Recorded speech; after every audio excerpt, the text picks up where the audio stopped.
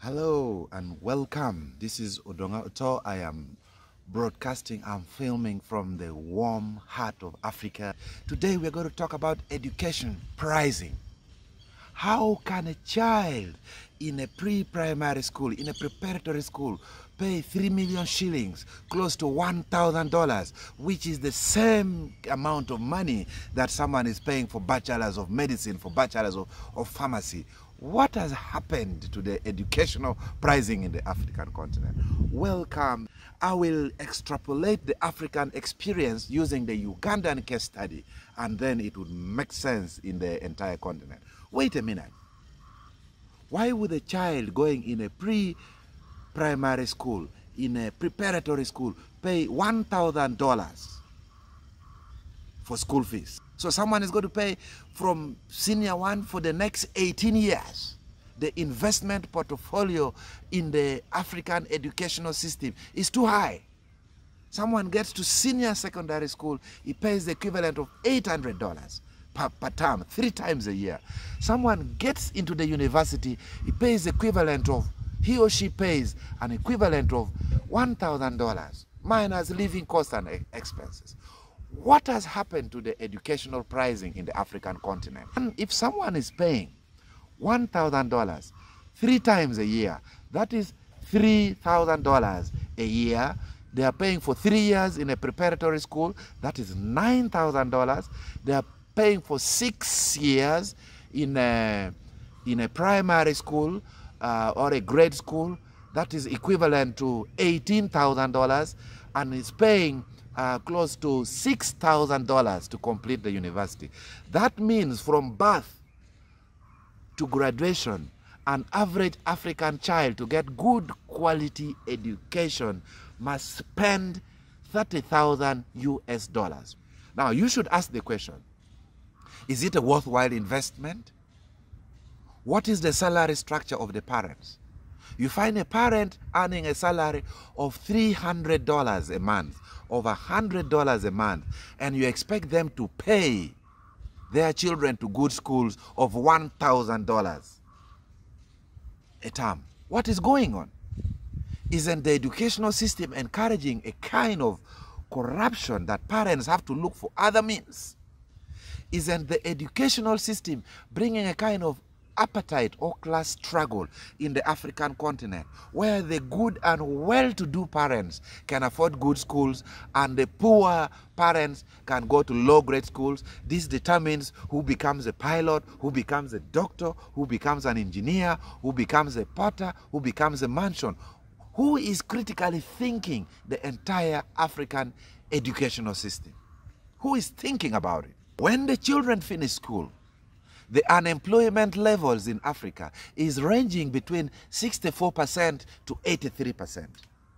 What does it mean? It means out of 100 youth, 80 are unemployed. Why the rush in this kind of education when there is no corresponding employment? Many of the graduates are in disguised employment. Someone has a degree in economics, is operating at a teller in a shop. Someone has a degree in accounting, is operating mobile money. So it's also a form of disguised employment. Is anyone critically thinking? How do we critically think to get out of this quagmire? Now, if the parents are paying expensively for education, which many African governments have privatized, are the teachers being paid well? I have done a research and seen that many teachers earn between $100 to $800 a month. So the corresponding increment in school fees is not directly responsible or corresponding to the teacher's welfare. So what has gone wrong? What has to be done? This is where Honorable Uto is engaging you people in critical thinking in these aspects. Now let's do a case study of Uganda. I am one of those who protests, who critically disagrees that education and health should be left to the private sector. Education, health, and security, in my quasi-socialist opinion, should be in the hands of the government. Now, in Uganda, As I talk now, and I guess it is the case in many African countries, in Kenya, in Malawi, and Zimbabwe, there are over 30,000 schools in the country. Pre-elementary, elementary, secondary, and university. Over 30,000 schools. And out of this, listen to this, government owns only 10,000 schools. That means 20,000 schools have gone into the private sector. And what is the philosophy of private sector? Business. Make money, make money, make money.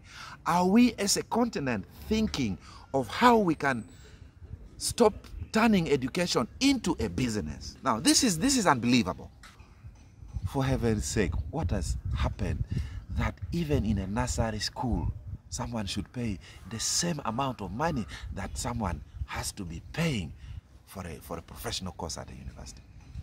Are we going to continue with this trend of having education a business? Someone would argue that education, the foundation, is important. But really, a toddler of 4 years old should pay $1,000 per term for 3 terms in a year? Something has to be done. The traditional government schools in my country, in Malawi, in Zambia, have closed. The private sector have crept in. Look at this. There was Mbachi College, Mvara College, Komboni College, Satito Winyi, Mwiri College, Kabalega, St. Leo's, Nyakashora. These were the traditional government schools that government invested in infrastructure, in good teacher pay to ensure that we groom and bring up students that would make the country and the world a better place to live in. What has happened to these traditional schools? In the 60s, there was a deliberate exchange program by government. Someone from Mvara would go and study in Mwire. Someone from Mwiri would go and study in Sir Samuel Becker in Gulu. Someone from Gulu would go and study in Budo. My late father, James Otor, from Pade, went and studied in St. Leo's in Fort Portal. There was a deliberate government program, school exchange program, so that you can appreciate your country, you can appreciate your nation. The same in Malawi, the same in Zambia.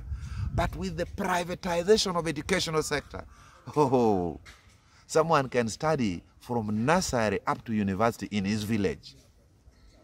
So how do you appreciate humanity if your worldview and exposure is limited by the structuring of education? Can something be done by governments in African continent about the deliberate school exchange programs? In Europe, get this right, in Europe, education is run by the government and by the private sector. However, the private sector has a unique curriculum to the educational system. The private sector is not a substitution for quality of education. But in African continent, the private sector is a substitution for the quality of education.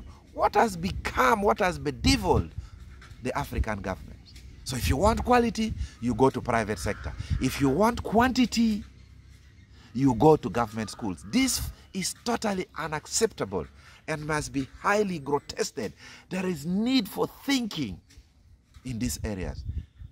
Education cannot be a preserve of the rich and the wealthy. Education instead should be a preserve for the poor and the needy.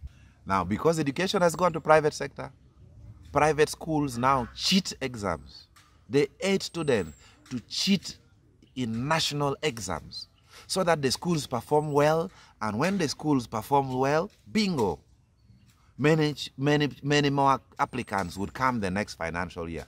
So the business aspect of education is one step ahead to the aspect of molding the young children in those schools. In my country, Uganda, we have universal primary education, and there is automatic promotion. You join Form 1, you are promoted. Whether you pass or fail, you promoted. In 7 years, in 14 years, you should have attained the education that government is providing. But two questions would arise here. Is automatic promotion a good thing? Whether you pass or fail, would there be a motivation to work hard? The philosophers in government argue that we would rather have many people with basic education than have a few people with quality education. So do we go for the numbers? Do we go for the qualities? At the end of primary 7, one of the students was asked a question that, what is UPE in full? And the pupil said it is Uganda primary education. Unbelievable, yet ordinarily it should be universal primary education. So that means the education is not preparing them, it's half roasting them. And for heaven's sake, some courses must be abolished in the African continent. Why would someone go to the university to study development studies, bachelors of development studies? Why would someone go to the university to study secretarial studies, a bachelor's or a diploma?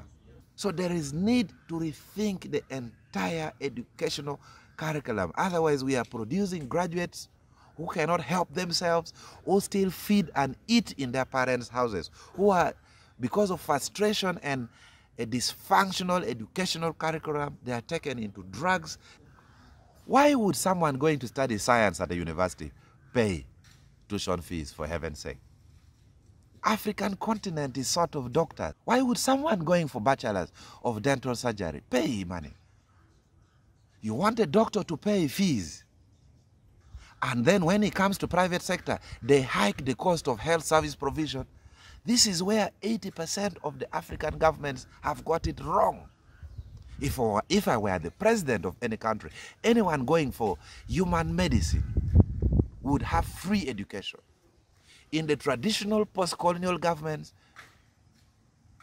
all medical students would have free education, free housing. They would have government subsidy at the university. And when they finish the university, they are given free housing, free electricity, free water, so that they go and work for humanity. Now you have turned human medicine into a business. You go to a hospital, a private hospital, that you are sick, you have headache, they will definitely put you on drip. They are looking on how to make returns for the money they invested. So the philosophical thinking is that certain courses has to be paid for by the taxpayers because it is for the collective good of humanity. Doctors need to be paid well. I met a doctor, a friend, a human doctor. He's now selling vehicles. He said the profession is not paying. He would earn $600 working in a government hospital, and he would earn about $7,000 selling cars. So other than having doctors earning low pay, there must be a deliberate effort to enhance their pay. What should be done? We are not going to talk until the hen comes back home. In my country, the Minister of Education, who happens to be the First Lady, Miss Janet Kataha Museveni, said they would issue a statutory instrument that would stop private schools from hiking fees without consulting the ministry. Thumbs up. We are waiting for that instrument. We can't continue paying 3 million shillings for children going to school. Parents are suffering. So that statutory instrument has to be released, and many African governments have to establish a school fees cap. No school should charge fees beyond this structure after doing all costing and doing the potential return to investments. The bigger debate in Africa is that why should we go to school to study in English? Why can't we start studying in the local language? They are even saying in some schools they are teaching vernacular as part of the subjects in school. They are saying the Japanese learn their local language, the Chinese learn their local language. Why can't we teach someone in Shona language, in Acholi language, in Swahili language in school, so that the education is not tied to learning English? It's a good argument, but it's laughable. It's laughable. Which technology are you producing in local language? The Japanese and Chinese technologically advanced that you don't have to learn English. Which products are we producing in the African continent that we should start teaching someone in vernacular?